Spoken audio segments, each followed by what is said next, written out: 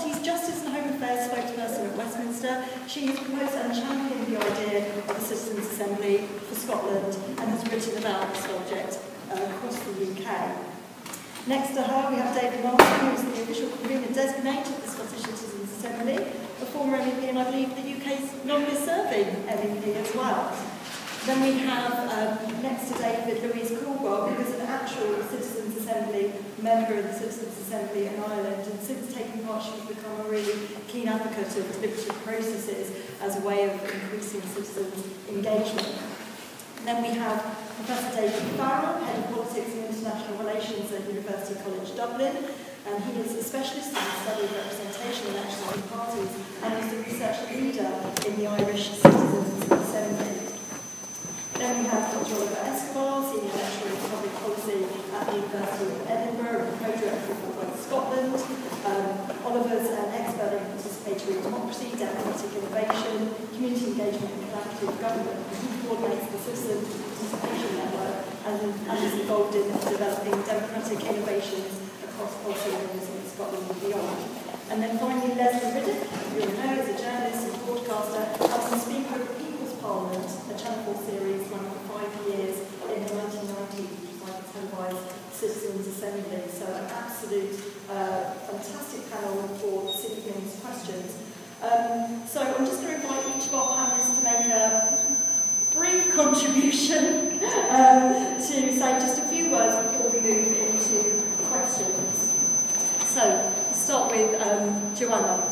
Right, thanks very much. It's a real pleasure to be here this evening and to share a panel, particularly with our two visitors from Ireland. We're really delighted that they were able to come. Professor David Farrell and I met at a conference earlier this year at the University of Oxford, which was on remaking the British Constitution.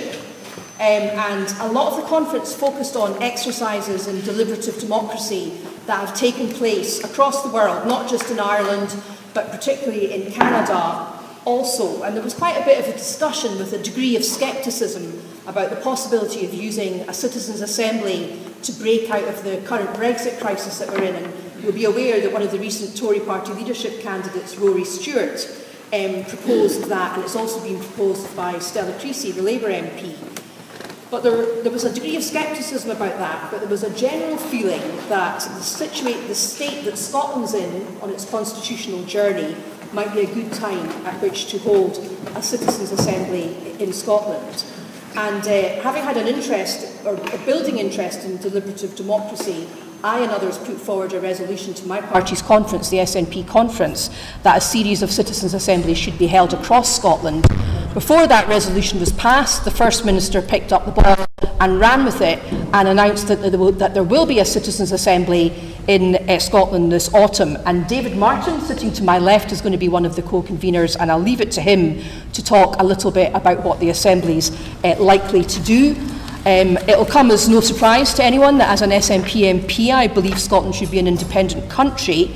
So from that perspective, I see citizen engagement with issues that need to be tackled in Scotland and active discussion about them as a way that might move us forward towards independence. But other people are coming to the Citizens' Assembly from a different perspective and will see it differently. And there are many issues that we could discuss usefully that will unite those of us who want independence and those of us who don't. So different views about what the Assembly is for is what democracy is all about, but its remit will be focused by the conveners and the Assembly members.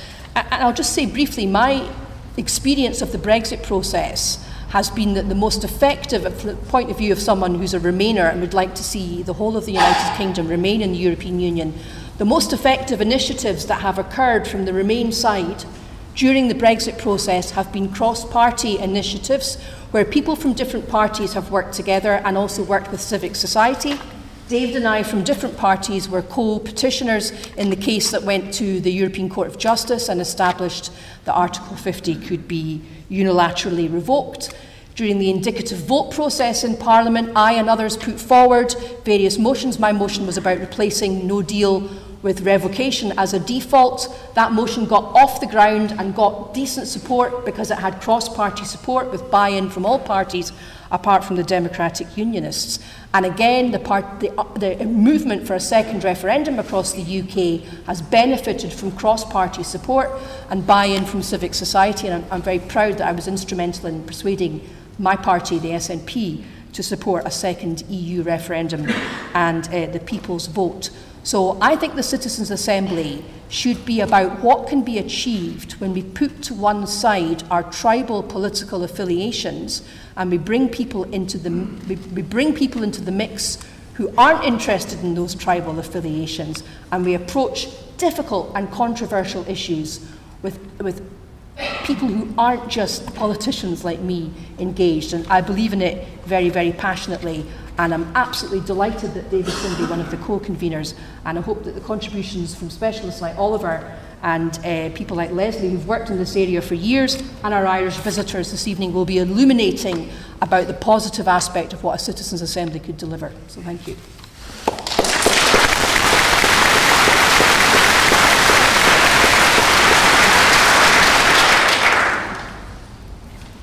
Well, thank you, Joanna. And let me just follow on from Joanna's last point there, that this Assembly is going to try and change the tone of the debate in Scotland. It's about a respectful discussion about where Scotland should be in the future.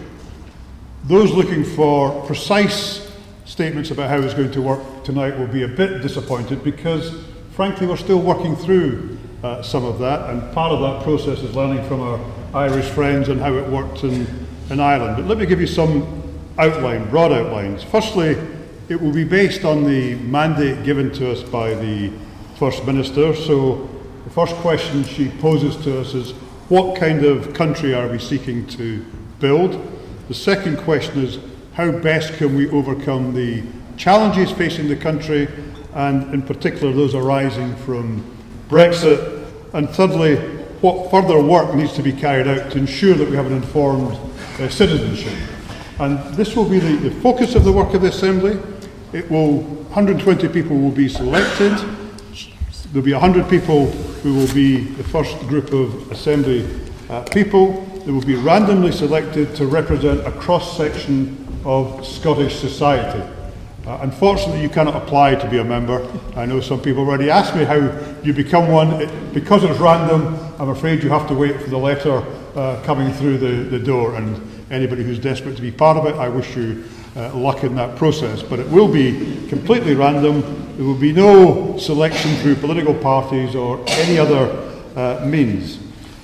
Its aim will be threefold, really. Firstly, there will be a learning process where we bring experts, academics, practitioners and others in to talk to the members of the Assembly about the issues that we face.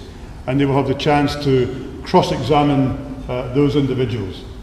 The second phase will then be internal, where the Assembly members will discuss with each other what they think of the opinions that they've heard. And to take that beyond the normal, if you like, barrack room type discussions, there will be professional facilitators to enable that discussion and hopefully help draw the discussions together. And then thirdly, it will come out with recommendations. Given some of the coverage of this, I want to emphasise that this will be completely independent of government.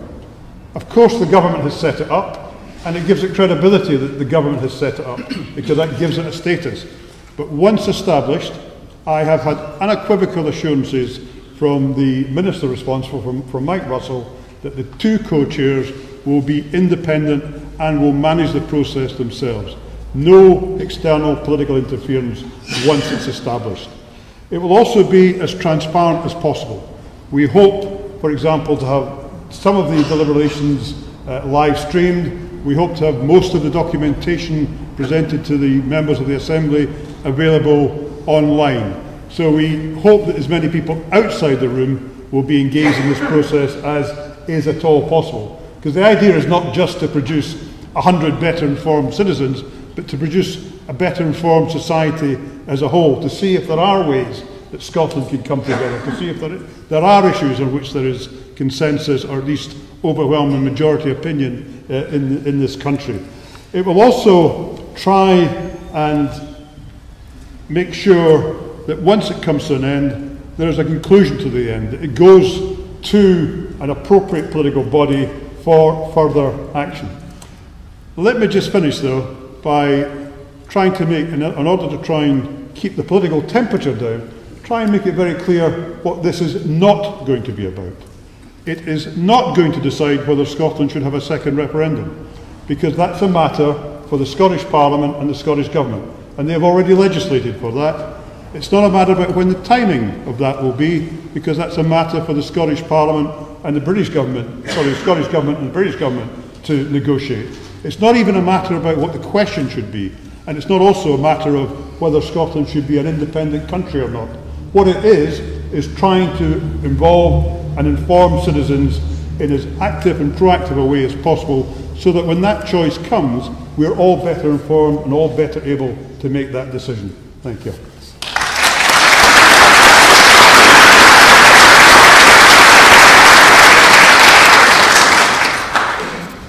So what I have to say is very different than what you've just heard. My name is Louise, and I was at home in my house one day in August 2016, and I got a knock on the door, and it was a chap from a polling company, and he started to ask me some questions and would I like to be involved in this forum that's going to discuss some social issues and roundtable discussions. You have to go to a hotel once a month for a weekend, and it's all going to form part of, you know, some recommendations to government about the future of Ireland. And he mentioned a couple of the different topics, and I thought, oh, okay, sounds interesting. Now I have to give you the context as well, as I had been at home all summer with my 3 kids, and this man was offering to bring me to a hotel once a month for a whole weekend to talk to grown-ups about grown-up things, and I said, yes, sign me up, I don't care what it's about, I'll go. That's the truth. So that's how I got in the door. We weren't paid as Assembly members, we volunteered our time. So went along for the first weekend. We had, I suppose, a few different topics. The first one is the one that's probably most widely, there's most awareness about, which was the 8th Amendment in our Constitution, which was Ireland's abortion laws. So that was the first topic we were given to deliberate on. Very difficult topic, extremely divisive nationally, in the newspapers, in the church, in the media. We had had decades of strong division on this topic, to the point where there was almost no discussion about it anymore. People just were afraid to even go there. So as a topic, we were nervous as citizens going in with this mandate. We thought, oh God, this is going to be really difficult. How are we going to manage this? Is it going to turn into a shouting shop, or is it going to turn into something where it's just going to be so difficult that we're never going to make any progress, that we're not going to get anywhere? So those were genuine fears that we all had going in at the start of the process.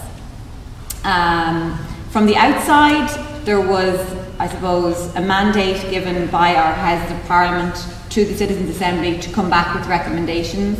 And in that regard, we knew that what we were setting out to do was going to have some impact. It was going to go on to another stage after we had made our recommendations. Our process was very straightforward, in the sense that we met once a weekend for over 5 weekends for the topic of the 8th Amendment. We had roundtable discussions. We had experts from both the pro-choice and the pro-life side. So we were given very balanced information on all the different areas. So we had the medical background, we had the legal framework, we had the ethical framework, and then we had, you know, I suppose, our own input into what our speakers were, and what the weekend ahead, what we needed to hear, what we needed to get us to the next step. So it was very much an involved process. And at the end of it then, we made our recommendations, and our recommendations then went into a parliamentary committee. And there was quite a book full of recommendations, quite detailed, very, I suppose, very robust, I would say, and we all were very proud of the work that we had done. And it went on to the next stage then, which was a parliamentary committee, and they basically did a mini assembly on the exact same topic, in the exact same format that well, sorry, not the exact same format, a slightly different format. And they came to pretty much the same conclusions that we had come to, and then it went to a national referendum. And the national referendum was basically pretty much, I think, within a percentage point or two, exactly as we had voted for. And we were 100 randomly selected citizens. So the main thing I'd like to say about the whole process of Citizens' Assembly is it's an opportunity, as Mike has just said, it's an opportunity to step outside the black and the white, to step outside the yes and the no, to step outside those polarised views and to sit in the grey area in the middle where most people would like to be and just try and figure out what can we do to move forward on this. What can we do to bring ourselves closer together, to find common ground and to make recommendations that are going to enhance the day-to-day lives of the people of our country, and also that they're going to be robust enough that they're going to stand up for the years to come.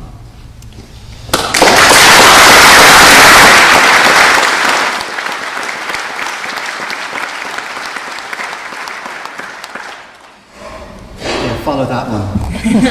I always hate speaking after Louise because she says exactly what needs to be said. But let me just give a bit more of the context about the Irish case, because the Citizens' Assembly that Louise described to you was the second Citizens' Assembly. We've had 2 of these now. So in 2012, the Irish government set up what was called a constitutional convention, but it was effectively a Citizens' Assembly with 66 citizens and 33 members of Parliament. And they also spent about 14 months discussing a number of topics, the most prominent of which was marriage equality. So when we voted for marriage equality in our referendum in 2015, that was also a product of a Citizens' Assembly type process. And so we've had 2.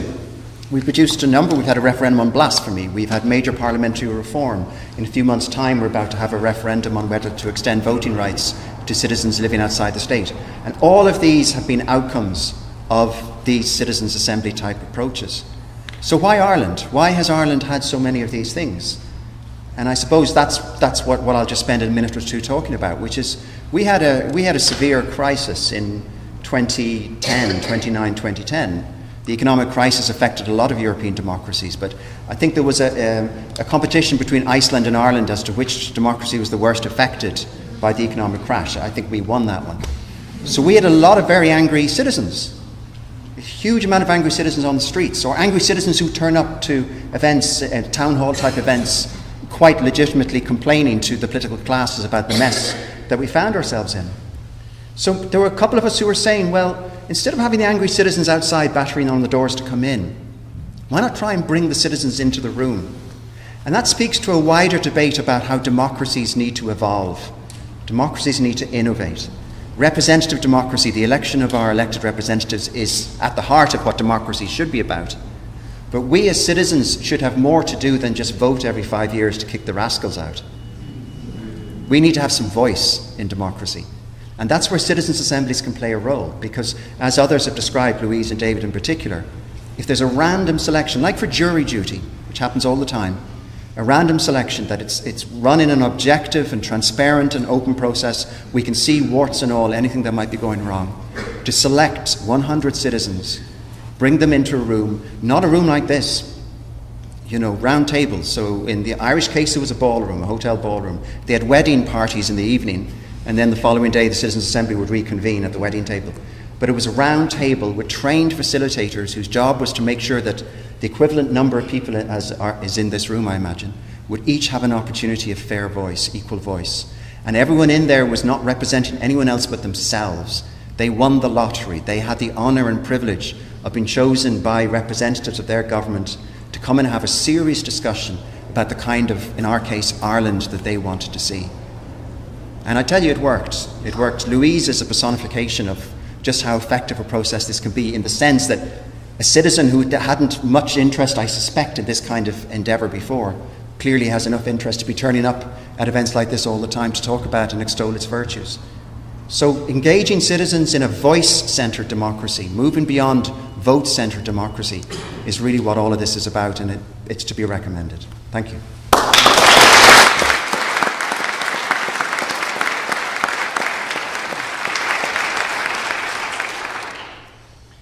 Great. Can you hear us from the back? So I'm going to add a level of challenge with my Spanish Edinburgh accent. Well, I want to start by saying how exciting it is that this is happening, because we used to have events like this about this kind of democratic innovation happening somewhere else in the world. And there used to be a few of us, some of them still today in the room, but now we are many more. And it has a lot to do with this particular moment in the history of democracy. Democracies all over the world are being challenged on two grounds: legitimacy grounds and capacity grounds. Does democracy, can it cope with the challenges of our time? Can it grapple with complexity at a time of politics done through sound bites and superficial, shallow exchanges? And the answer is no. Democracy does need to evolve. And indeed, democracy has never been a fixed thing. It does need to keep evolving. It's important to note, I suppose I want to add the historical perspective, because in many ways I think we are setting up the foundations for the next 50 years of democratic development to meet the challenges of our time: climate change, population displacement, and so on and so forth. And in Scotland, this kind of initiative is actually not new. I hear a lot of people in the media, and in social media in particular, framing this as something new that this particular government has pulled out of a hat. It couldn't be farther from the truth. We have been experimenting with these kind of processes at a smaller scale all over Scotland now for 20 years, partly in an agenda that was started by New Labour, embraced as well by others. The Greens have been very prominent in that agenda. The Lib Dems have been very prominent in that agenda. So this is something that has belonged to all political parties who are searching for new ways of improving the capacity of representative democracy. And that has been the story in Scotland. Some people want to frame this as a top-down thing, but if you look back, you could think about a number of milestones, from the Demo Max process to take stock of where Scottish democracy is. That was facilitated by the Electoral Reform Society. We have the Christie Commission, we have the COSLA Commission on strengthening local democracy. We've been talking about democracy for a very long time and experimenting with some of these new formats. And as it happens, this assembly is called forth by the current government, but there is qualified support by Labour and the Greens, and hopefully others will come into the platform once they begin to look at the assembly in its own merits. But the point that David made earlier is really important. You know, people criticize the notion of a top-down initiative, but then people often criticize those initiatives that are bottom-up but then don't have an influence. So you can't win. You either get something that is properly connected to the system so that hopefully it has some kind of systemic effect, or you create something that is separate from the system and hope that it might have some kind of effect. I suppose I want to finish reflecting on the challenge. There are a number of challenges. Everyone is going to be challenged through this process. Citizens are going to be challenged to engage with politics in a way that is different from party politics. Politicians are going to be challenged to engage with all of this through a lens that is different from the partisan lens. Journalists are going to be challenged to find a way of telling the story of these complex, interesting spaces where really deep dialogue takes place, and how to turn that into stories that still compel and mobilize people out there to engage in the conversation. And so on and so forth. So we are all going to be challenged because in many ways this is new. But it is an opportunity for us to recognize that representative democracy needs help. If we care about representative democracy, we need to improve its legitimacy and we need to improve its capacity to cope with problems.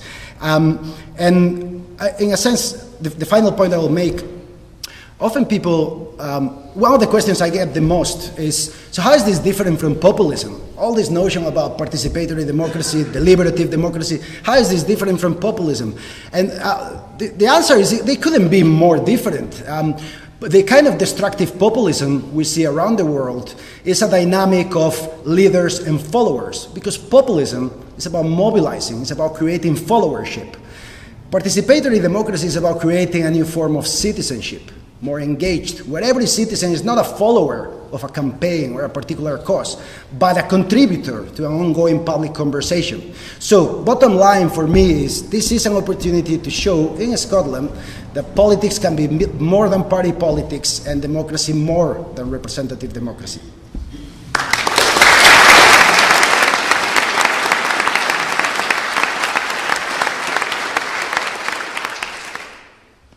Well, I feel like the phony on the panel here because I haven't actually been part of a formal citizens' assembly, but was the speaker, as was said earlier, of the People's Parliament. Is anyone old enough and sad enough to have watched that? Hello, Esther. Yeah, it was on at 7 o'clock on Saturday nights, right? That's how popular Channel 4 thought that programme was going to be. It was up against every other entertainment offer. But it was a very interesting idea. Back in 1994, the idea was that when the proper Parliament disappeared, this People's Parliament would be convened. It was set in Manchester. It was mostly people from Manchester and Salford. They don't hold back, right? They're a feisty bunch. So they were selected very carefully. It was a very painstaking process for a broadcaster, actually. I've never seen anything like it again. And it was a complete cross-section of the population. We discussed drug use with a guy who was actually high on heroin at the time as a member of the Parliament. Nobody could actually tell what his state was because he actually coped with his kind of use extremely well, which was quite unsettling. We had all sorts of people who had experience of the things we were talking about. In essence, we had people who were experiencing every aspect of life, not being commentators upon it. And so much of decision-making, whether it is professionals or politicians or the commentariat, are people who have nae Scooby in terms of direct experience of particular problems, who are brought to bear upon it. And the people who are right there in the centre of it, their views are only getting there through the mediation of the great and the good.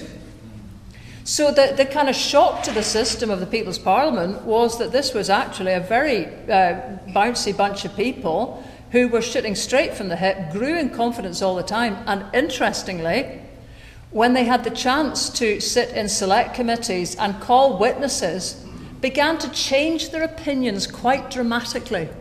I remember one in particular which was about community notification of paedophiles in your area. Right, 100 people, probably at the beginning, there would have been 98 people saying, we want to know, because we always took a vote at the start.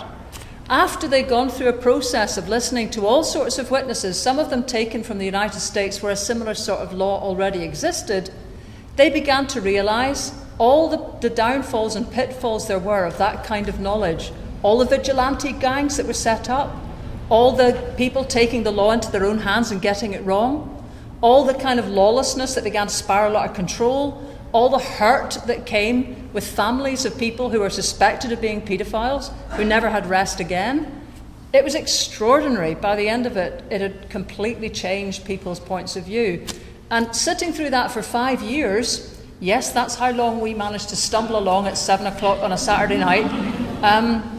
It was quite, no matter what the bunch of people, and this is what really made me such a believer in people power actually, because no matter what, it was a different set of people each year. It didn't matter. It was the people, the strength was inherent in the random selection of the people. It wasn't that they were carefully selected to be the smarty people of the room. It was the averageness of the group that was stunning. And it was, when it was properly facilitated, it was the wisdom of crowds in action in front of you. And it changed me. I mean, funnily enough, at the same time, I was also a trustee of the Isle of Egg Trust, who some of you may know is the island on the west coast that went on to do a community buyout of the island, the first islanders in Scottish history to buy their island back from an absentee landowner.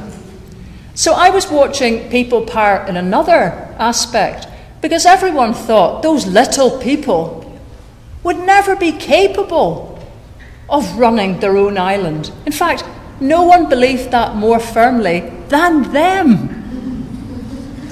And the result of having belief in yourself, first of all, the power to change things, it is extraordinary what then the diversity of people that are in the room can bring to a problem that politicians have allowed red lines to kill. And we're seeing this with Brexit now, a difficult problem for sure, but one which is so riven by red lines that parties cannot cross. If they were normal if they took their party capacities off and sat as normal problem-solving human beings, there might just be a bit more daylight getting into the equation. But an important point that I understood from listening to David the first time I heard you in Oxford was the difficulty that party politicians have in setting aside red lines. Bear in mind that every party politician must be elected by showing a clear difference between them and the guy next door or the woman next door, even though they probably agree on just about everything. So party politics is designed to create division where it doesn't exist. And lots of our most difficult problems don't get solved because of that. The other final thing I want to say, another thing that David had said, was about the role of professionals. In the Citizens' Assembly, and I think this is a great phrase, they're on tap, not on top. Now that matters a lot, because without kind of, getting stuck, I guess I'm a professional journalist, but there is a way that professionals have managed to kind of commandeer an awful lot of the public civic space and debate, which ought to be wider spread. And in Scotland, I find a class divide still exists, where working people are worried about voicing up. Lots of minorities are worried about sounding a bit stupid, and people defer to people who sound like they know what they're talking about. And we lose so much expertise, insight, experience, and buy-in from our population because the loudest people get to sound off, one of whom is about to now shut up. And I just think this will be potentially the making of our country that has been top-down too long.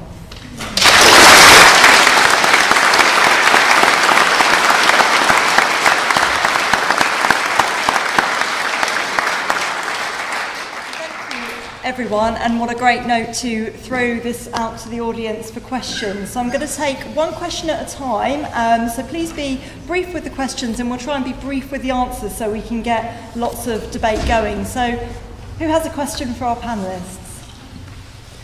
This lady. Do you have a microphone? You need to shout, lass, we're not hearing you.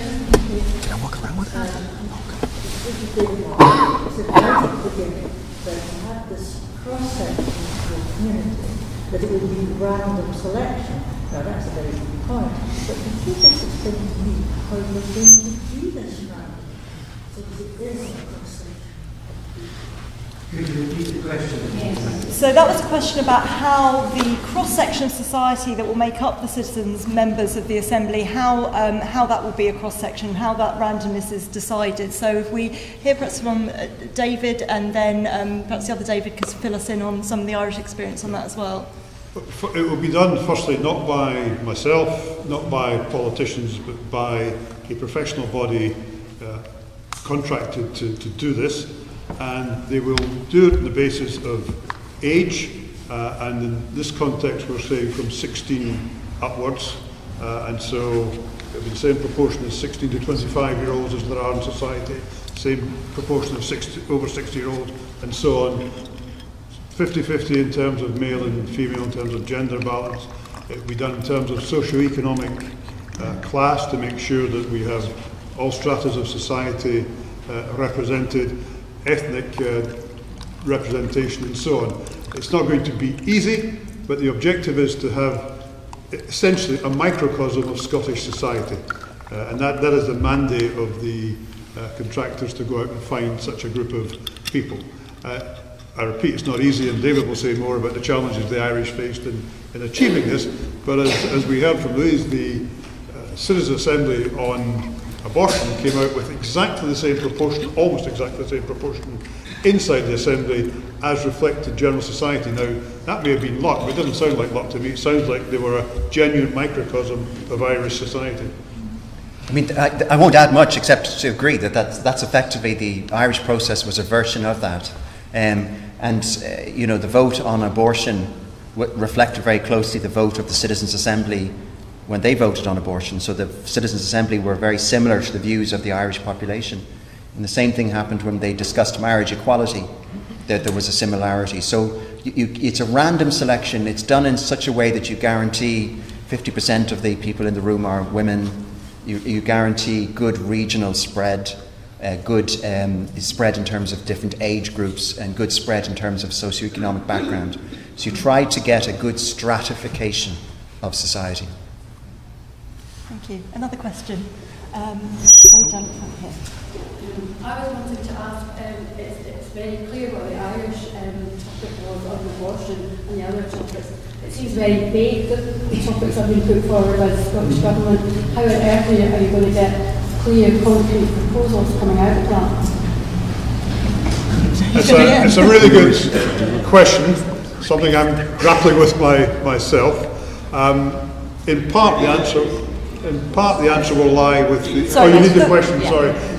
The question was essentially, the Irish question seemed to be more focused, if I'm paraphrasing correctly, whereas this seems to be a much wider question.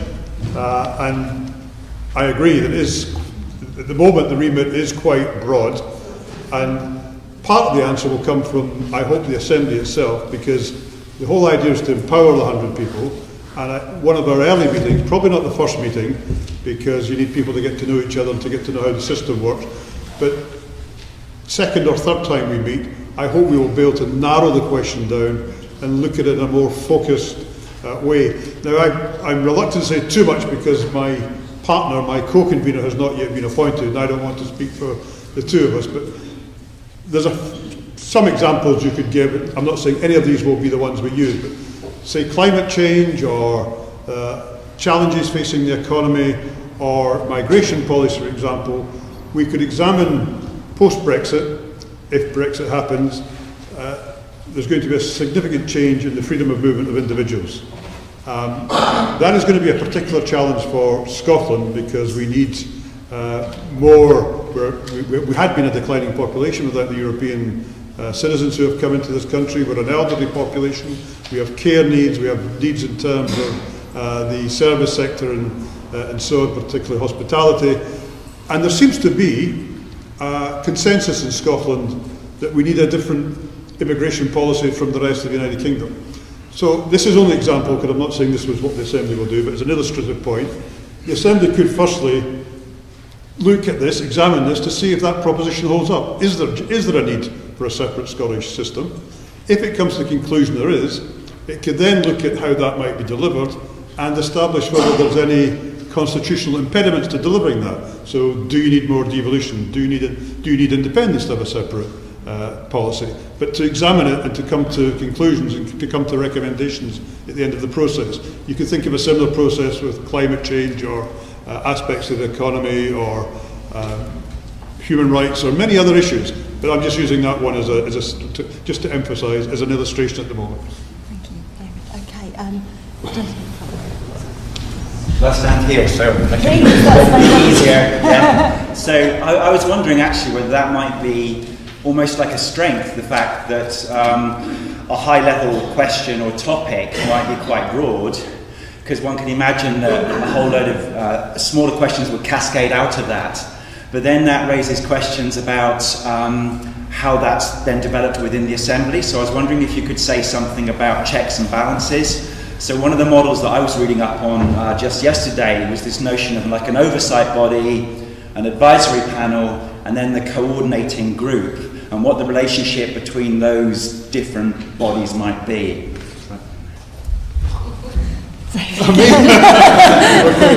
Yes.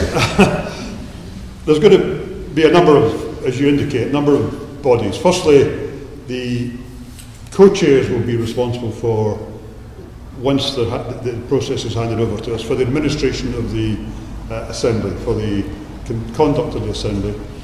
It will be assisted by a group of advisors who will advise us, and that is, they will not be telling us what to do, they will be advising us on the way the Assembly should operate.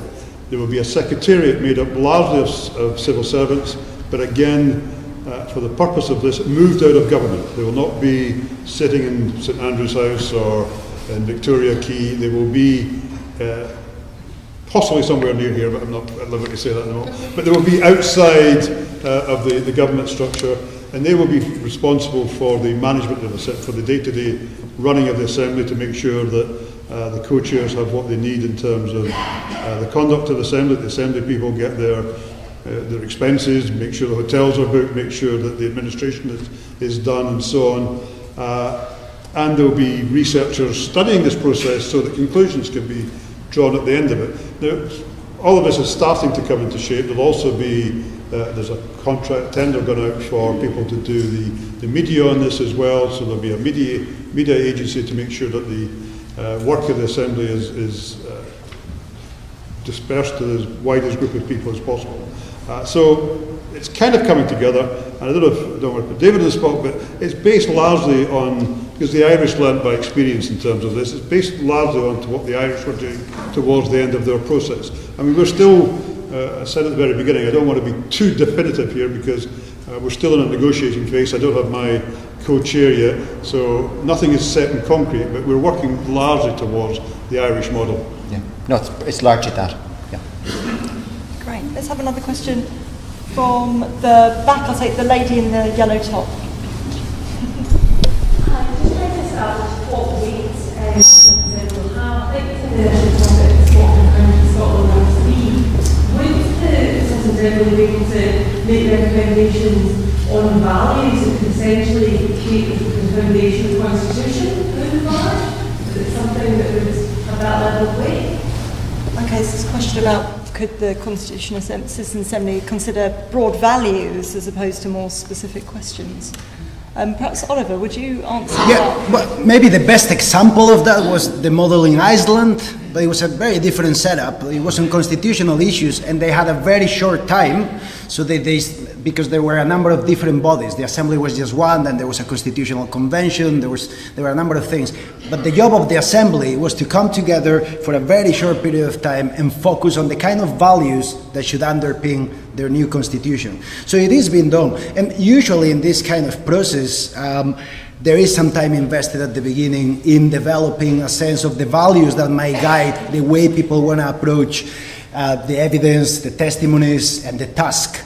But yeah, until we know the specifics of the task, it's really hard to see whether there's a place for that in the design, I would say. And some of the organizers and designers are in the room, so they might be able to add to that.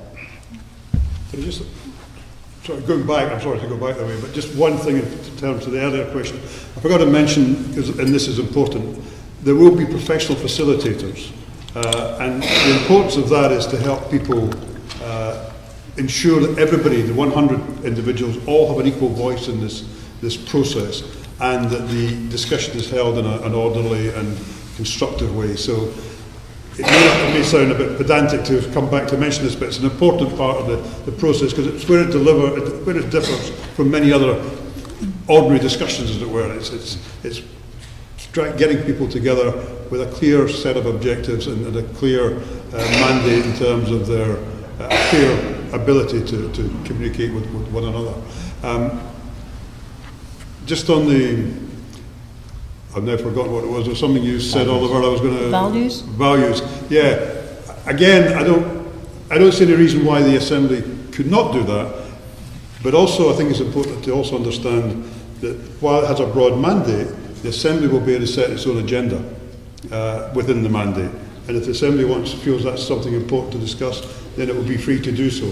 It's not, again, somebody used the expression, it might have been Oliver, it's not a top-down process. It has a mandate, but within that mandate, it's free to operate how it wishes. Joanna, where it goes from. This is off the cuff, not off the cuff, but this is my own personal view. The Assembly has been set up by the government. I personally don't think it should report back to the government, but I think it should report back to the Scottish Parliament, and it should be for the Scottish Parliament to decide what it does with the recommendations.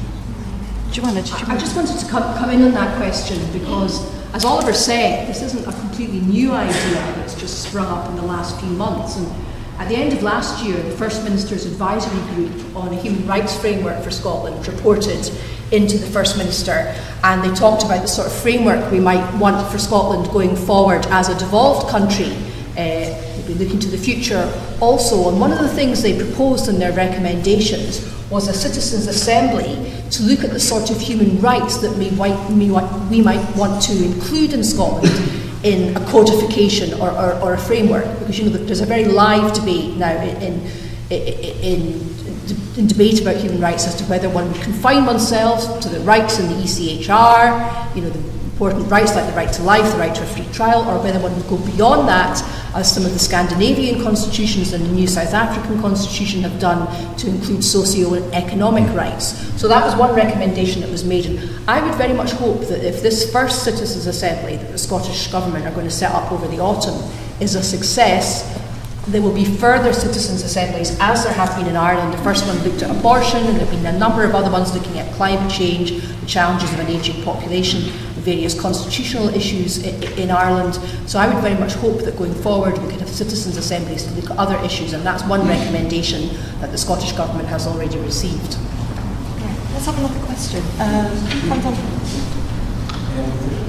Lots of people, so I will get round to everyone if I can. This gentleman here. I have a question about the media role and responsibility in all this. So it sounds clear that the people who are selected to be participants, they will rise to the occasion, probably surprise themselves about how good they are.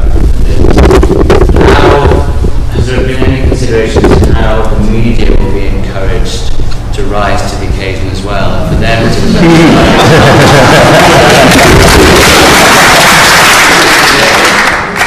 all about putting aside red lines. That doesn't just exist in party politics, it exists in the media as well. So how do we get them to portray this in the best light? Lesley, I take it from the round of applause everyone heard that question. Well, I mean, probably I'm the least good person to answer on this, because I'm just interested, and I'm actually just partisan in the sense that I have huge reservoirs of belief and curiosity about anything that's set up. There's a kind of structure that lets people's, you know, innate common sense come to the fore. There's a row of journalists there. Hello, guys. I mean, maybe you could answer.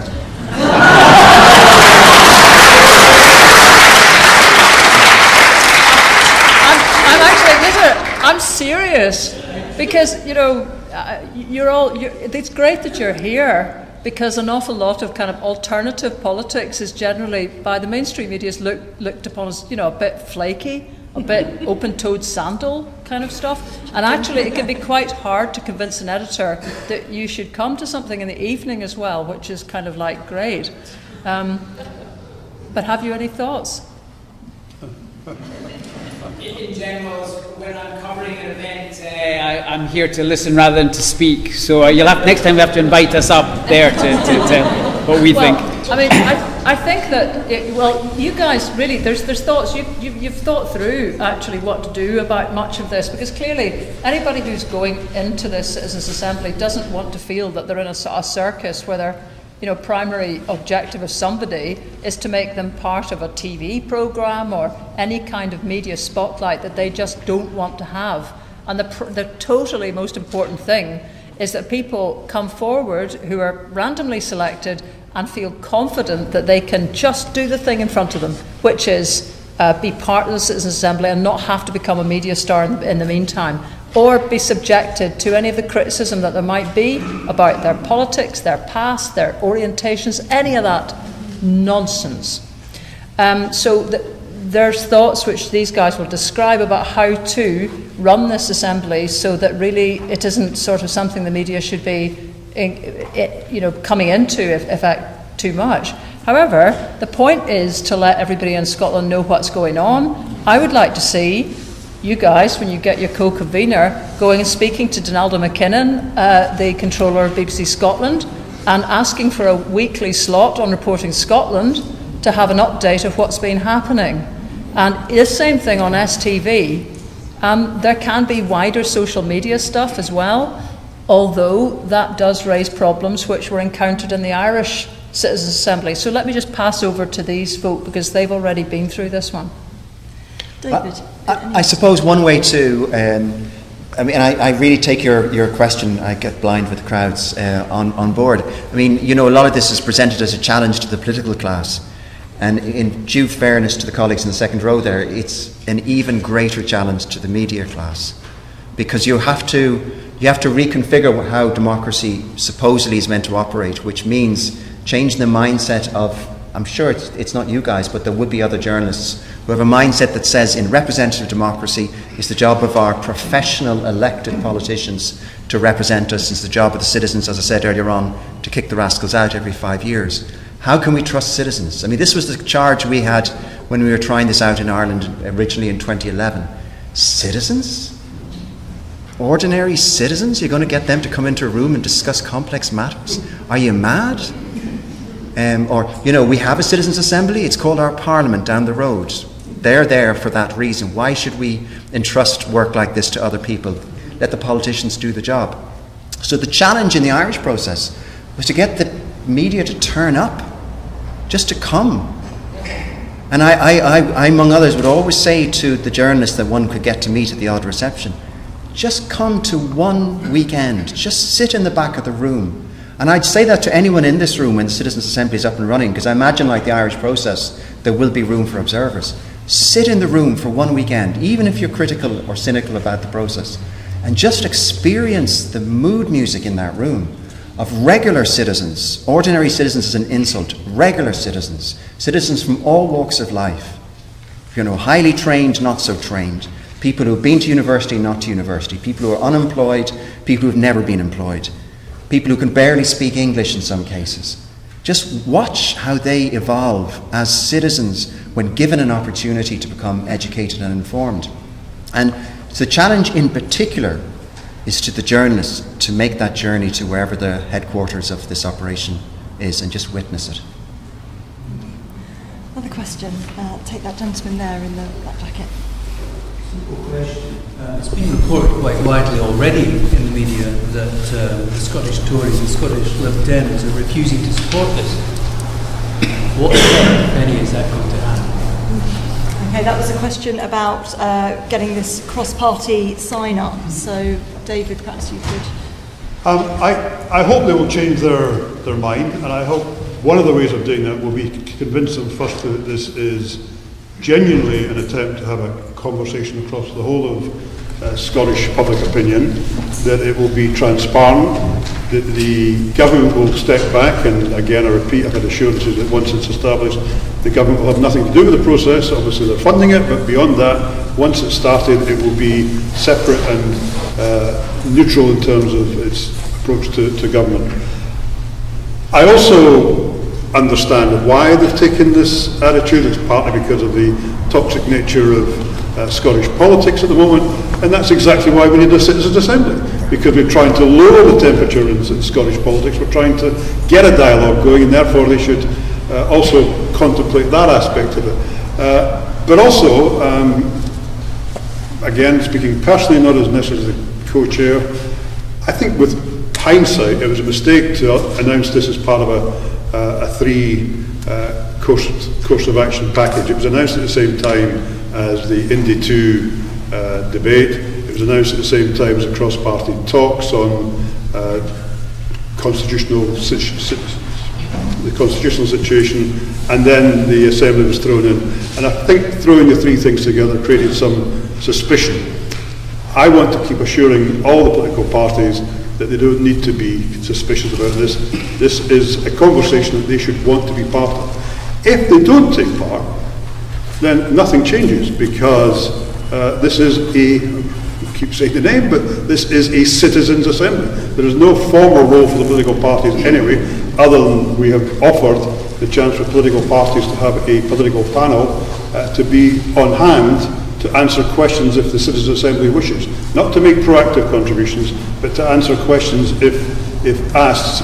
So all they're doing is losing that opportunity. So I do hope it will reflect, and I do think the Irish experience shows that as part of many other things going on in politics, this is going to be the way forward in terms of political dialogue in the future, and I think they will come to regret not being part of it.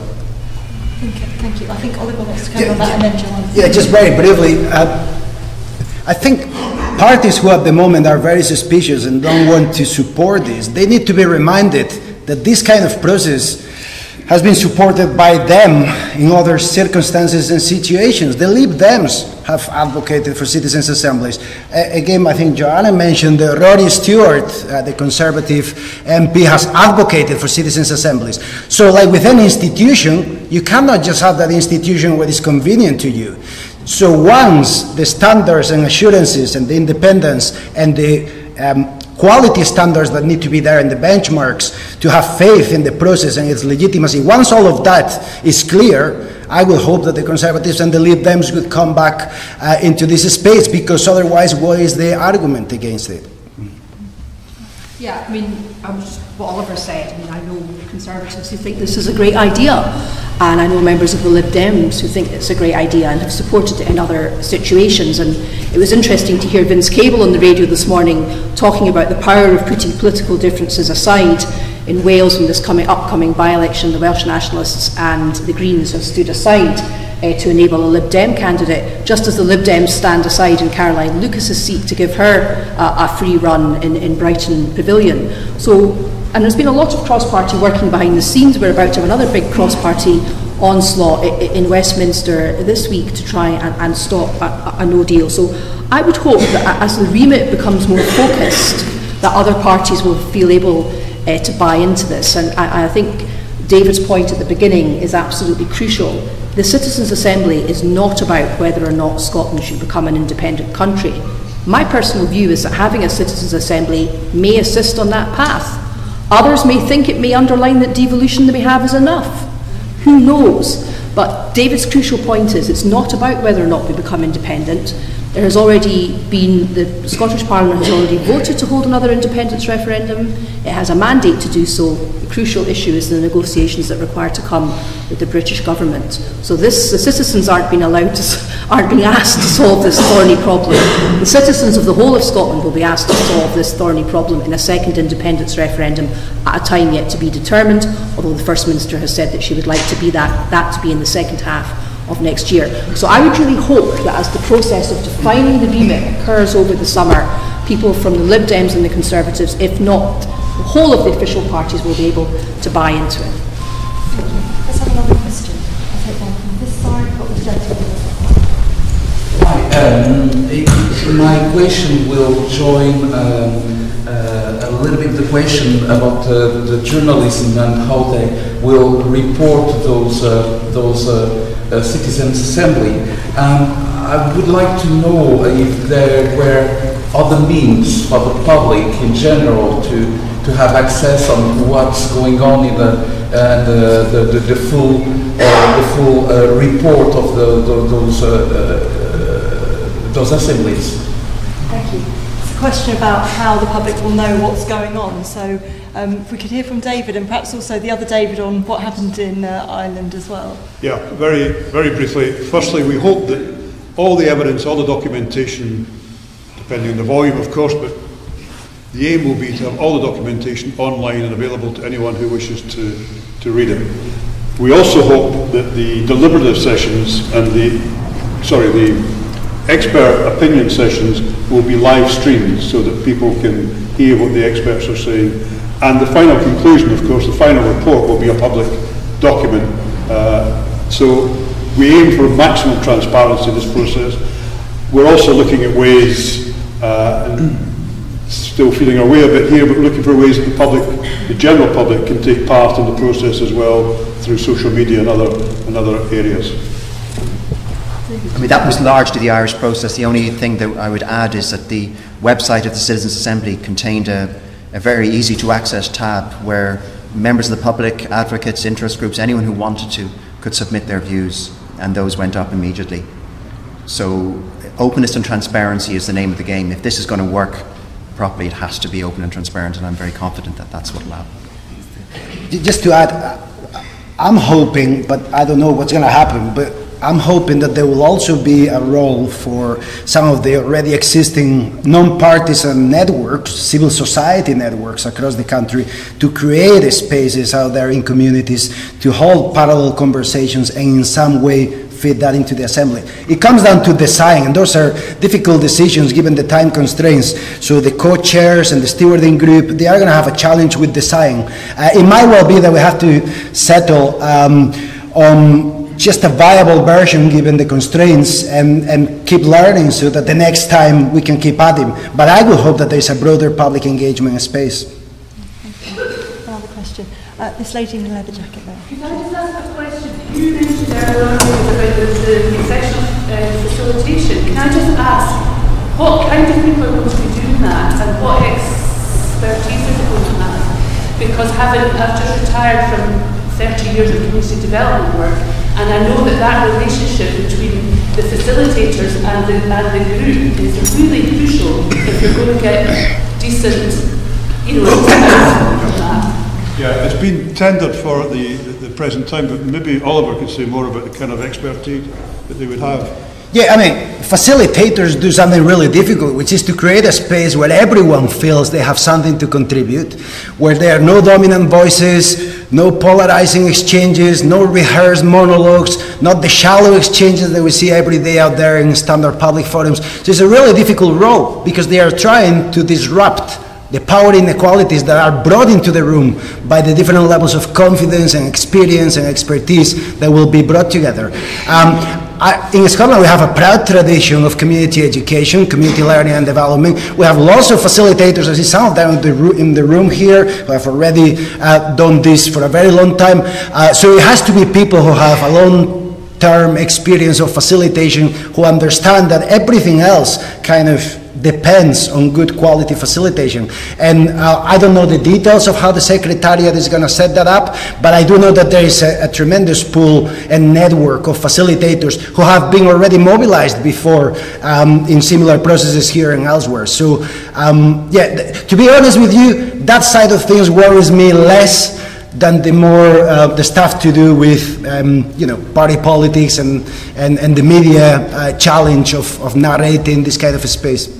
It would worry me less. I didn't think it was being tendered for. I mean, when is it being tendered? Who's going to, is that a company? Is that it's a public contract. It's out. Yeah, so any organisation has experience in facilitation is able to apply. But I didn't just throw that away because I throw it to Oliver because I wanted to avoid the question. I'm not engaged, I'm not involved in the tendering. That will be based on their expertise. The most important, I just want to say, the most important role of the facilitator is to be impartial, right? But not neutral. So impartial on the content, but not neutral in terms of the dynamics. If there are inequalities that are transpiring in the conversation, facilitators intervene. If things are going quite well, they just help the group to find their own way into the issues. So all those standards will be there, and people involved in doing the research around all of this, we will be keeping a very close eye on that dimension because a lot of the process really depends on this. Okay, let's have a question from the gentleman in the grey jacket. Mark McLaughlin from The Times. I'll have a wee go at answering some of the questions that the panel or the people in the audience have asked about the press. If a consensus emerges around an issue, you will get buy-in from the press. I'll use an example. The Scottish Affairs Committee has been discussing the decriminalisation of drugs. It's a hugely divisive issue, but a consensus is emerging that this is the right thing for Scotland. On Tuesday, a very senior police officer went to the committee and said this is what we need. The Times put it on the front page. The Daily Record did an editorial saying this is what we need to do. So the media is led by the issues. The problem the media's got right now is because it is so polarised that whatever you write, you can't win. Because one side will say, you didn't say that right, that doesn't reflect my worldview. So if the Citizens' Assembly can have a consensus, the media will be led by the issues. The question that I have goes back to this issue about the buy-in from the unionist parties. There's already chat of them telling their supporters to boycott this. So how do you make sure, if this continues, that the people that you select at random I'm presuming you're not going to press gang them. They just take the application, put it in the bin, and say, I'm having nothing to do with that, and you don't end up with a citizens' assembly full of essentially left-wing nationalists. Thanks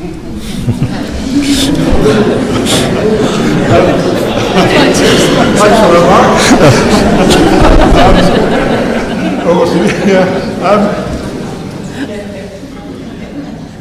Well, the left-wing part I might be comfortable with.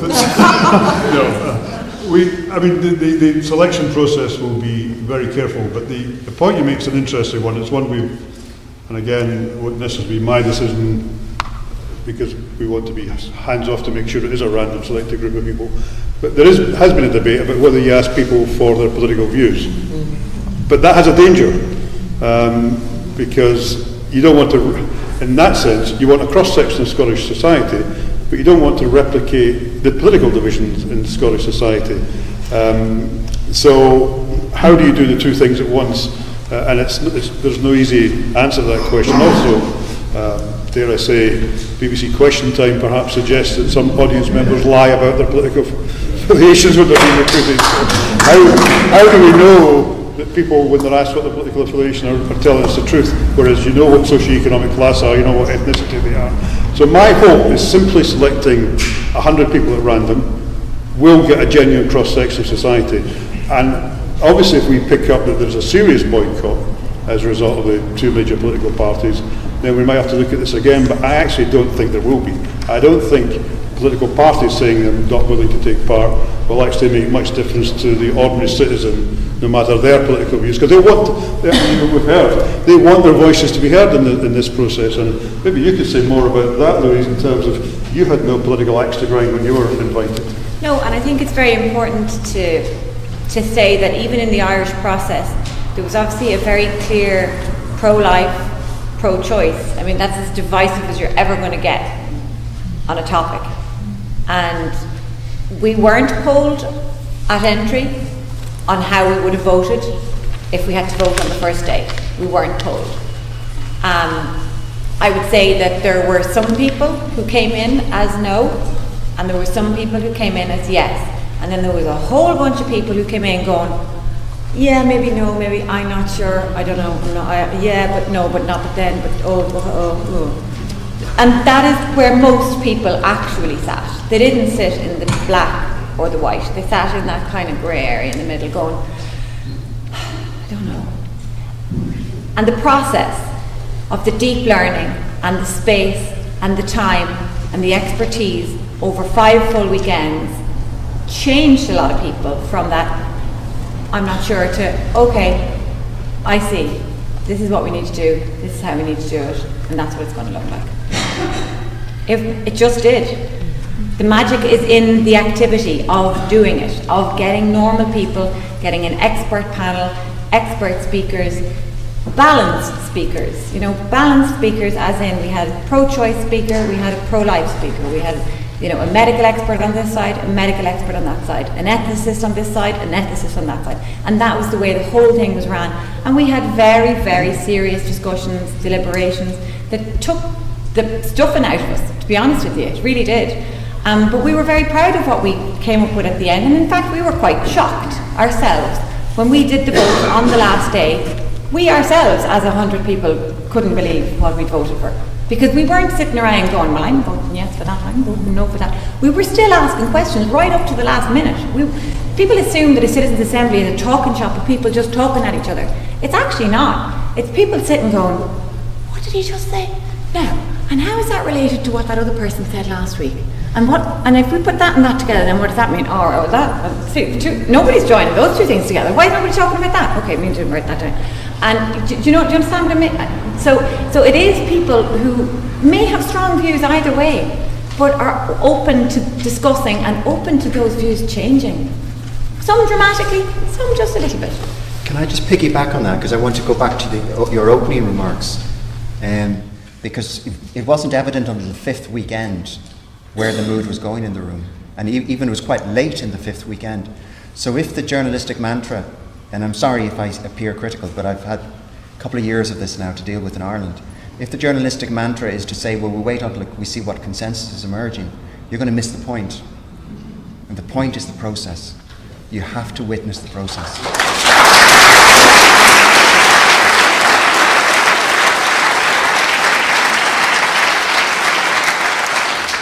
I can see some hands raised. I'm going to take some other questions, but Joanna, you wanted to just... Okay, lovely. So I'll take this gentleman with the... Just while we're there. Follow on to the, what you were talking about there. You had a very clear question. It was a yes and no type answer scenario. As somebody asked earlier, I'm just concerned these questions are so vague that this is going to be a bit of a talking shop that leads to nothing. So are you, would you have engaged in this citizen assembly if the questions had been as vague as this? And I'm not a journalist, by the way. We like journalists, by the way. I don't want this to turn into a Trump style. It wasn't, to be honest with you, it wasn't, in the media it seemed like it was a yes or no, but once we got past that polarised kind of idea of both sides, okay, so... But it's a very focused topic. It definitely was, but it was also very, very broad, and if you look at the recommendations we made, they're very detailed, based on time frames, circumstances, situations, medical, legal, ethical. There's a whole bunch of stuff that all went into that. So the framework for that, I understand that the topic was narrow enough in the sense that, it was a topic. But it's not to say that you can't start with a broader topic. I mean, we started with current lie of the land in Ireland in relation to abortion. Yeah. And then we had to go, right, well, what do we need to do next? And what do we need to do next? The context here is so obviously the Brexit bomb going off shortly, the debate on Scottish independence, and timing of the Assembly. I'm just a bit sceptical that this is going to achieve anything in the timescales within which it needs to achieve something. And if the questions are so vague, I'm not quite getting the purpose of this. You're not entirely wrong, I say, in that we accept that the mandate given is broad, but that was intentional to some extent. The work of the co-conveners firstly, and then the Assembly itself, will be to narrow that and to focus it. And as I said earlier, I'm reluctant to say too much because I don't want to give my views and find out my co-convener disagrees with me. But until we've got the co-convener, it's hard to be very definitive on this. But we are working in ways where we can get a narrower set of questions and therefore a more usable set of answers as well, we hope. There's a double edge to having a really specific question, because if the question is already very specific, then we know the power is built into how a question is asked. So if David and the new co-convener were given something very narrow, already framed and highly polished, that came in a very top-down way, that will present its own challenges. But it is true that this needs to be brought down to a level where these citizens can engage with it and produce something that is useful and usable. And for that, it needs to be a little bit more specific. It's just that it's early days, because that's not a job for the co-chair. Usually there is some kind of oversight panel or a stewarding board that includes people already who represent a spectrum of people in civil society and in politics, to develop and refine the task so that the power that goes into shaping the specific task is shared beyond what government says or the co-chair say. So we're in a tricky situation. I do feel for David, because there are a lot of things that David cannot yet share, because we are in the early stages, and the co-chair needs to come in, and yeah. Just before I go to another question, I'm going to read a question that's been sent in. This might be one for Louise. Rudy says there were 12,000 submissions on the topic of the Irish Citizens' Assembly. How did the Assembly manage to integrate these views into the discussion process? Could you share some of your reflections on that? So that was a lot. We were, as far as I remember, David, you might be able to verify this. We received basically a small phone book of printed submissions. Now, obviously, it would have taken a full weekend alone to read those, but I actually think that the majority of people read through a lot of them. There was a lot of repetition in those submissions. It's really worth mentioning that. A lot of them were like, you know, if you're going to sign a petition and you've got the letter and you just sign your name at the end of it, a lot of it was that. I would dare say the vast majority was that type of submission. A lot of them were very personal letters. There was a lot of redacting had to be done. A lot of them were from advocacy groups, you know, lobby groups, interest groups. So you know, the submissions were really, really important actually, because it was at that point we'd had all of the experts, and then all of the submissions were given to us, and then we were at that critical point. We were trying to decide, well, how are we going to move forward here? What do we need to do next? And this was a real turning point in our Citizens' Assembly, in particular for the first topic, which was the 8th Amendment, which was the abortion law. And what we realised we needed to hear from, having read these submissions, was we needed to hear from people who had been affected by the existing constitutional 8th Amendment on abortion. And that was when we had the subsequent weekend, we heard stories from men, women affected by the 8th Amendment. And that was a big changing weekend. And that was really, really important. So you can't underestimate the importance of those submissions, you know, because they are heard and they are read, and they were all on the website. Much know that they were working around the clock. The Secretariat worked around the clock to get all that stuff up on the website, because we had a very, very short time, a deadline. So the submissions really do count, and it's a very good way for a broader reach of the population, of citizens, to have a say and not to feel like I'm just sitting at home here being fed information. You can reach out and you can participate in it, and it is read and it does have an effect. Thank you. Great. Let's have another question from the floor. The lady right at the back with the yellow and blue top.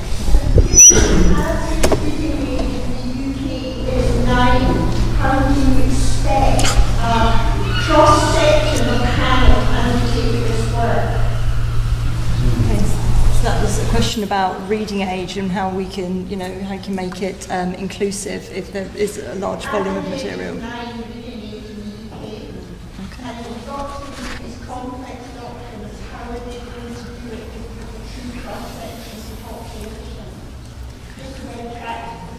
Is that average age? Because half the people are actually in the UK are about 9 years old.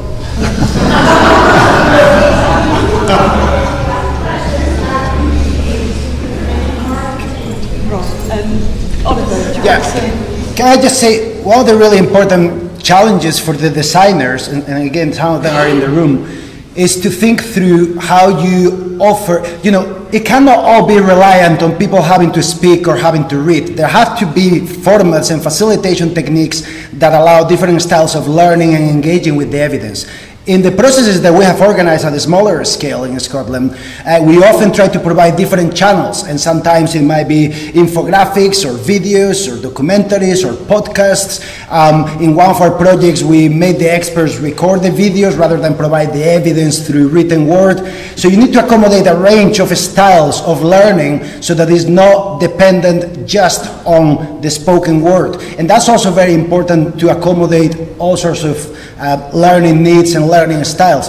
And in the same way that the forms of contribution to the conversations cannot rely just on speaking. There have to be formats that allow people to prioritize and intervene in ways that don't depend on feeling super confident to make a super articulate point. So all of this is a design matter and a challenge for the facilitators, but we have a lot of evidence of the kind of things that work. I don't know if Louise wants to repeat her example she told me earlier about the truck driver, which is an interesting example, I think. Yeah, I suppose through the process of being in the Citizens' Assembly, you understand and you see and you learn weekend on weekend everybody's different style of understanding, style of questioning, style of speaking, style of participating. And I was saying to the guys earlier that there was one guy, Dave, if you're watching Dave, hi. And Dave was a truck driver and he would stand up to ask his question. And I got to the point where the first couple of weekends Dave would stand up to ask a question, and I got to the third weekend we'd go, oh God, here goes Dave, right? Bed down, we could be here for a while now. And Dave would start talking, and he'd start talking, and he'd keep going, and he'd go, and he'd go, and he'd go, and he could be 3, maybe 4 minutes asking his question. He would only get to the point at the end of his question where he knew what the question was. And that was his style. He didn't know what he was asking when he stood up. He just knew something wasn't right and he needed an answer to something. He wasn't sure what the question was. So what I'm saying is, like, that was included. And it came to the point where we had the last Q&A and Dave didn't stand up. We were like, where were you? We missed your question. We were waiting for your last question. He's like, oh, didn't have one. We were all very disappointed.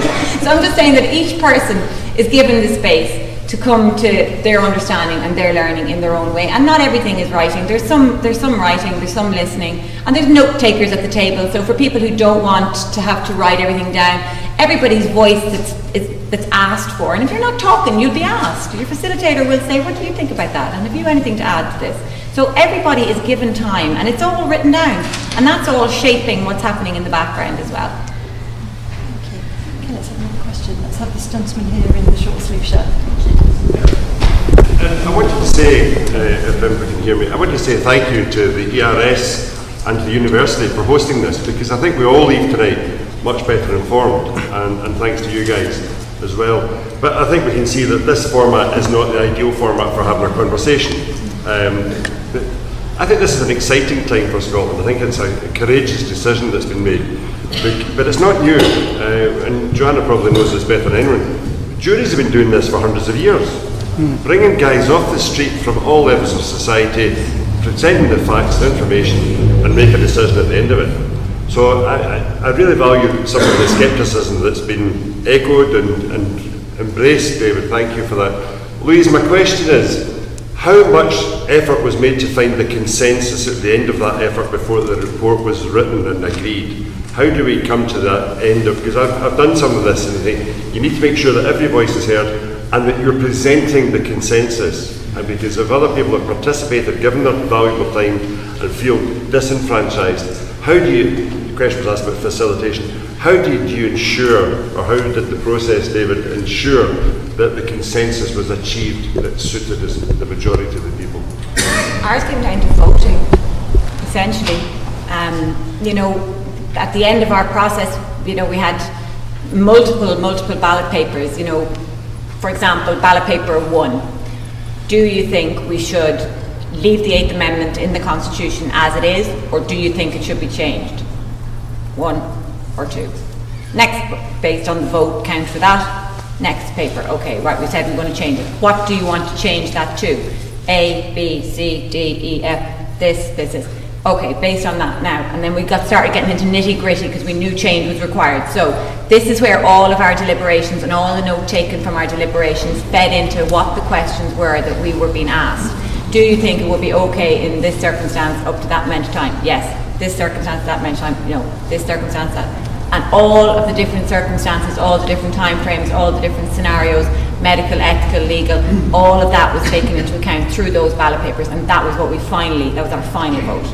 And then ultimately we were giving a mandate to the, I suppose we voted that the 8th Amendment should come out of the Constitution entirely, and that it should be replaced with an amendment stating that we gave rights to the government, to Parliament to legislate for abortion in Ireland.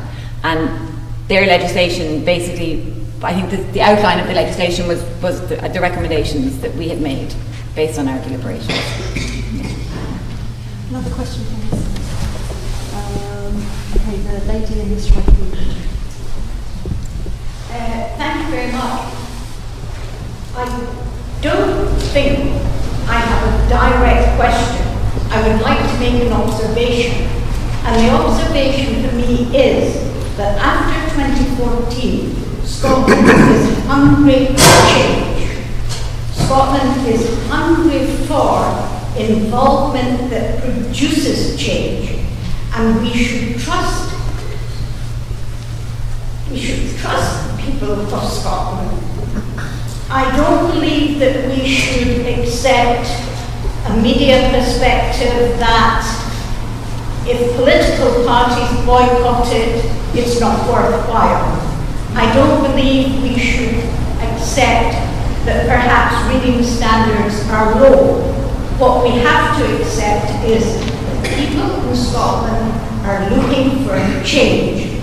And we have to enable that change to happen. And one of the ways is assemblies, gatherings, call it what you will, but at the moment it's being called citizens' assemblies. We've been doing that for years. The women have been doing it, the young people do it in schools, older people do it in church groupings, wherever. And who's to say that assembly won't work?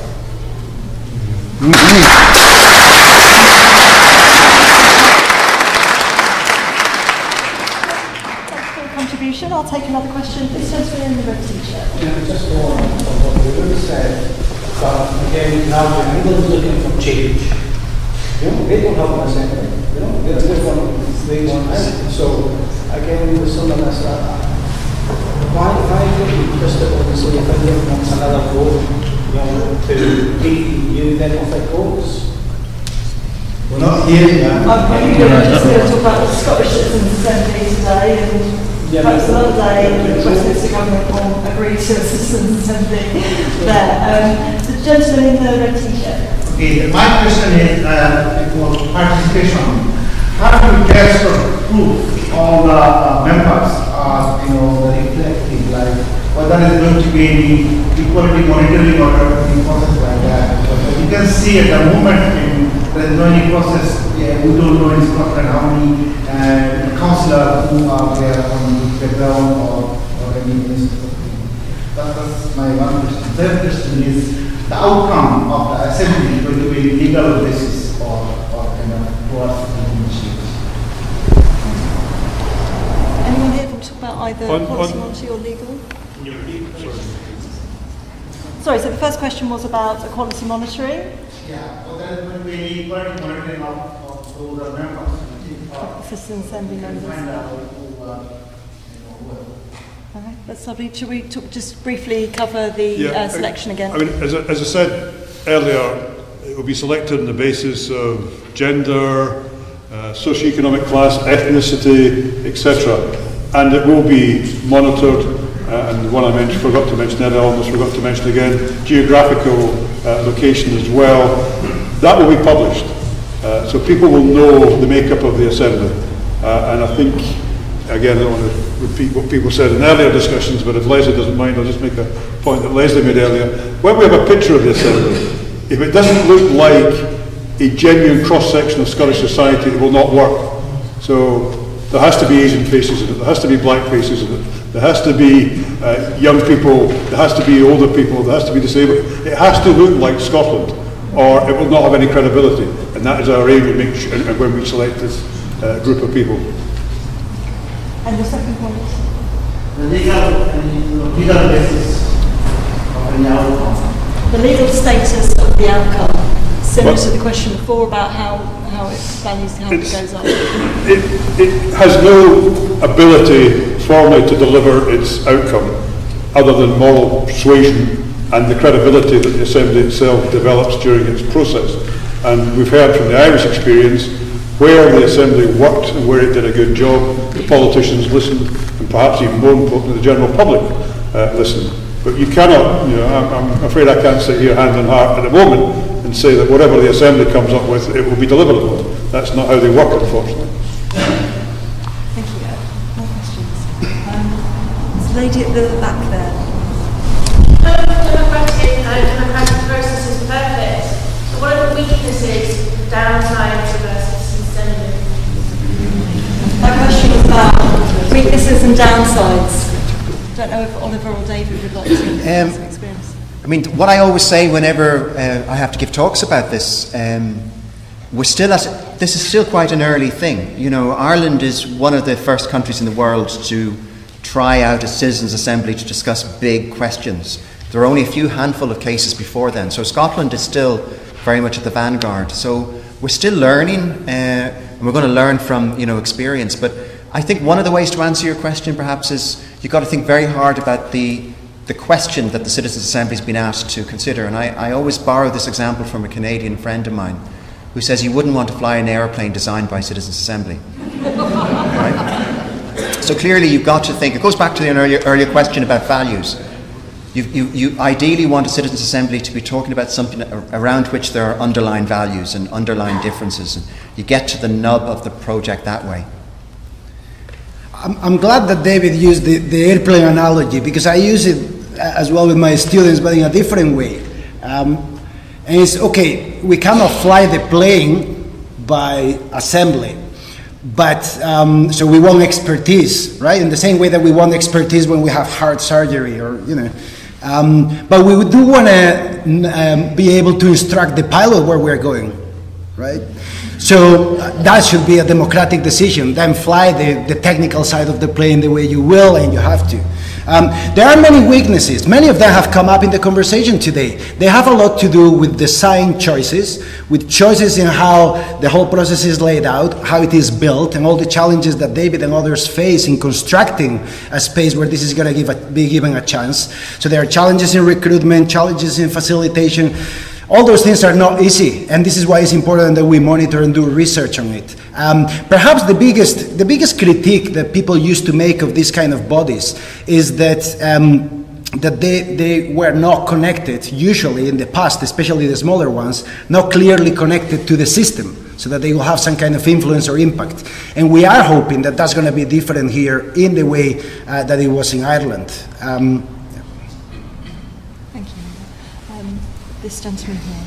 My understanding from the reading is that there are 3 questions that are being posed.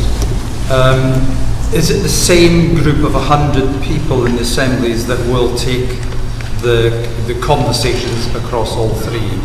Is there an opportunity then beyond that to have maybe an extended or a different group of people in further assemblies, even to contemplate those same questions as well, so you get an even broader input? Yeah, I mean, I think when the First Minister made this announcement, she set out these 3 broad questions that David mentioned earlier. What kind of country are we seeking to build? How best can we overcome the challenges that we face, including those that arise from Brexit? And what further work should be carried out to give people the detail they need to make informed choices about the future? Now, I thought it was interesting when David said at the beginning that Ireland's Citizen Assembly, the Constitutional Convention, then the Citizens' Assembly, got off the ground at a time when Ireland was in a state of a crisis of democracy following upon the financial crash. Thank the Lord, we've no financial crash yet. But in Scotland does face a crisis of democracy at the moment because of Brexit. The country is facing being taken out of the European Union against its will. By that I mean Scotland. And there's also the ongoing debate about independence. So I speculate that what the First Minister was doing there was setting out the context of the Citizens' Assembly. As David has said, the questions are going to require refinement. I would like to think that this Citizens' Assembly that takes place this autumn will be the first of a series of Citizens' Assemblies. Now, the one that Louise was involved in Ireland, the abortion one, that took place, I think, over 6 months, roughly, in Ireland. Yes, the abortion topic was over 5 weekends, but we met over a total of 18 months, and we had four other topics. Yeah. So you did climate change, and ageing population, climate change, challenges and opportunities of an ageing population, manner in which referenda are held, and should we have fixed term parliaments.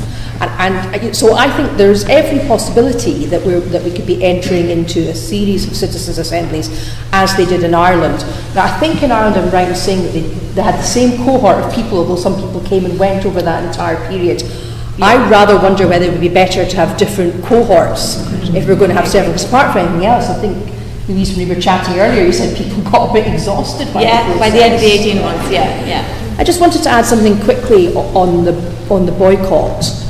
Remember, what we're looking for here is 100 citizens representative of Scottish society, taking into account age, taking into account ethnicity, taking into account other protected characteristics.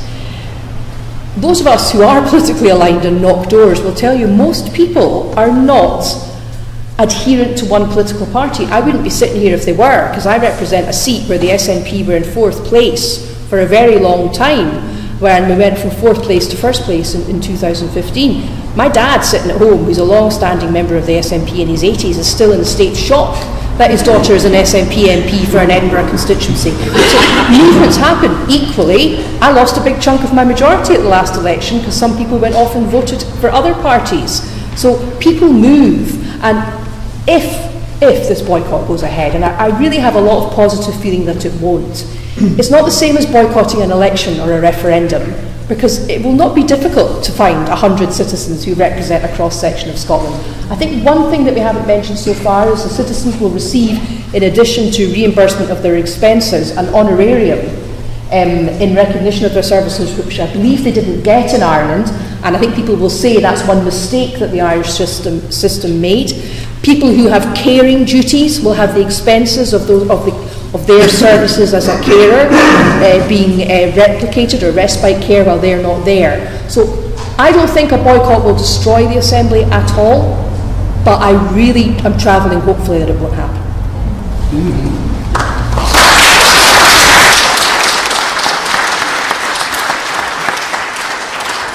I've got time for a couple more questions. The lady there in the green and white top. I have two questions that have already been asked, more or less, but I have a suggestion that was not considered cheeky to make, I guess, to you, David Martin, that the location of the Citizens' Assembly, where they held, might be considered in terms of both the legitimacy and the visibility and the sense of ownership in the wider Scotland. How about Stirling?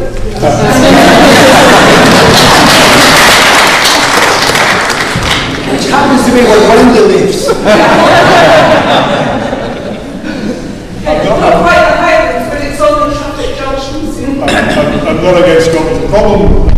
The problem is, and I'm not involved in picking the location, but the problem has been identifying a suitable location that you can hold not just 100 people, but all the paraphernalia that will go around the Assembly, and do it for 5 weekends a year, and there's no wedding on the Saturday or whatever, and it's not been easy, and so not finally decided, but you've probably heard in the media, it's likely that the opening one will be in Edinburgh and the other 5 will be on the west coast, but it's been picked to ensure that maximum accessibility and anybody travelling a distance will be supported in terms of their expenses. So, but we did, I think, sorry to say, I think we probably now have finally ruled this out, but we did think about having it 6 different places, but the logistics just became impossible, and actually this is very central belt now for me to say this, but once you move from the central belt, it becomes more difficult for a lot of people to get there, not just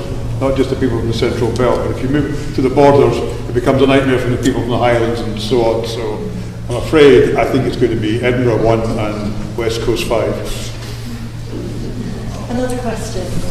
The gentleman in the blue top. Will our Assembly exclude professional politicians and lobbyists? Yes.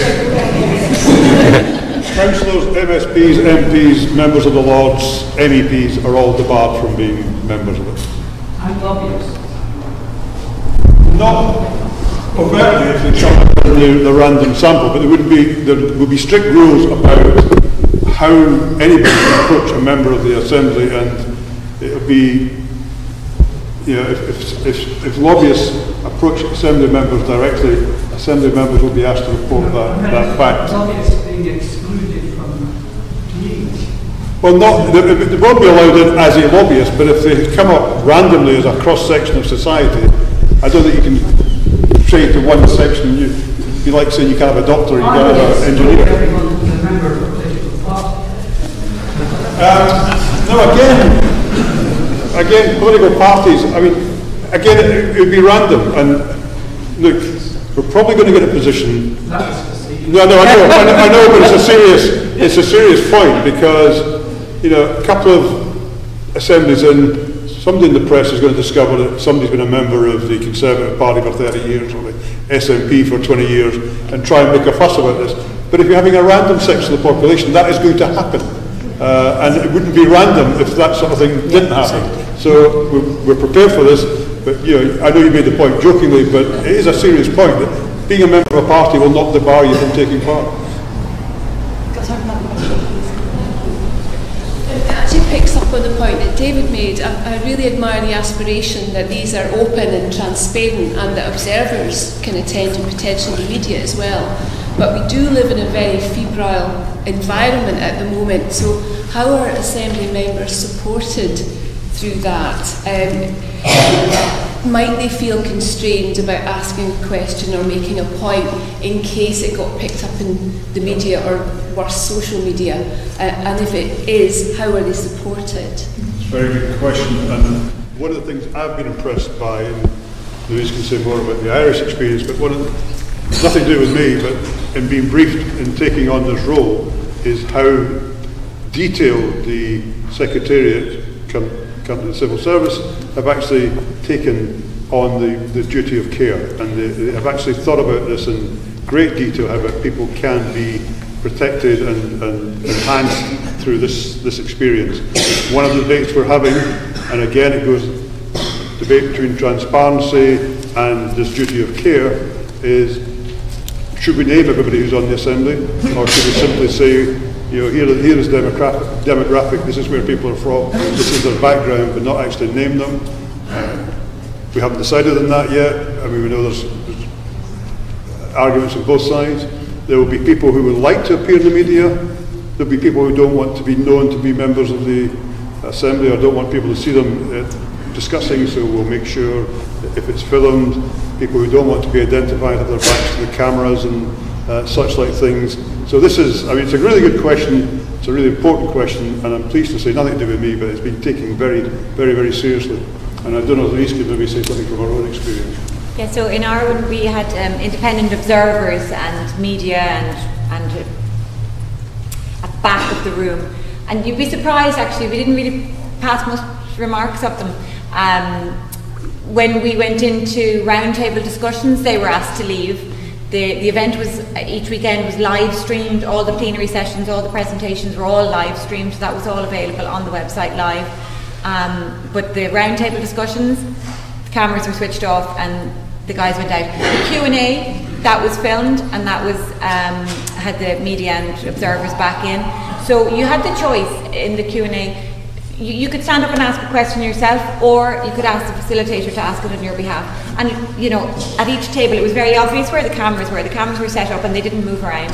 So people just sat themselves according to what they were comfortable with. And if they didn't want to ask a question or didn't want anything, and also nobody knew who we were, even though they knew there was the list of names and the list of counties, they wouldn't have known, well, that's Louise Caldwell there. So they wouldn't have been able to attribute something I said to my name, even if they had the list of my name. So there was no way for that to happen, I don't think. And it certainly didn't happen. Yeah. So. If I just add a quick thing, because you talk about the febrile nature, you know, when they were discussing abortion, there was a fair deal of worry about how that was going to unfold. So every single weekend when the Citizens' Assembly was meeting, there were people outside the gates of the hotel where they met with huge pictures of fetuses. You know, there was one individual who was in attendance all the time protesting at the gates, and when they voted on the fifth weekend, they had to have the police on hand just in case. They weren't needed, but that was the level of tension that occasionally would arise. So it's not that unique, the situation that you could be facing here. But it's worth saying that nothing bad ever happened. No. None of us were ever approached. Nobody picketed outside my house. No one attacked me on social media. Nobody said anything.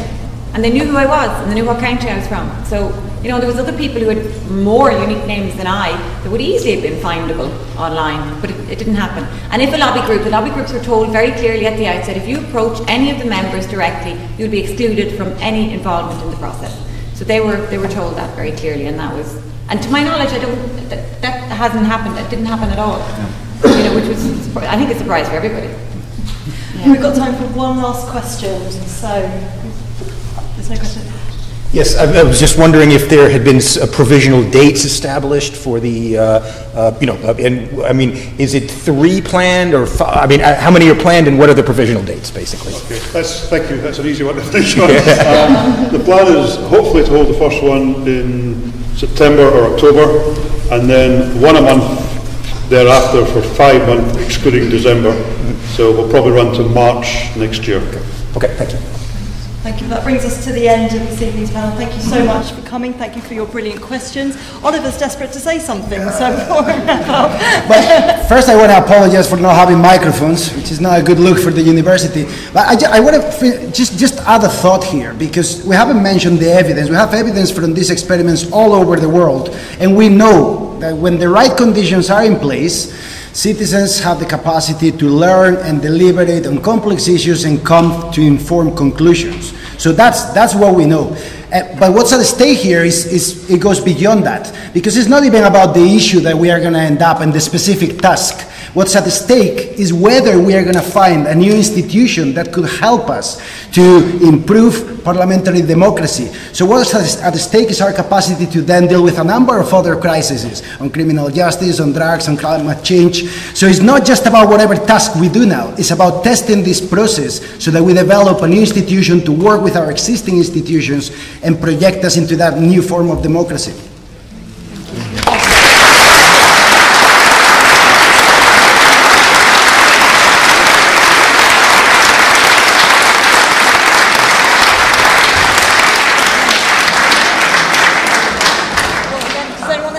Final comments to make?